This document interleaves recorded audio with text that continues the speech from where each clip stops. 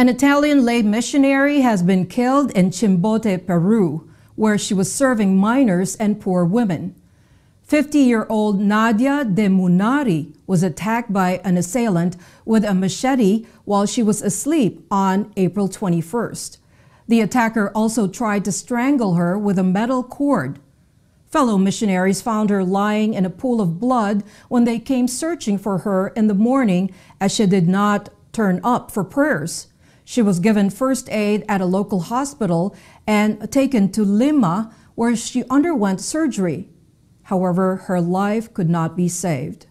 The missionary was running the Mamma Mia Center in Chimbote, which provides free food to poor women and minors. The Bishop of Chimbote has condemned the attack and urged speedy investigation to bring the culprit to justice.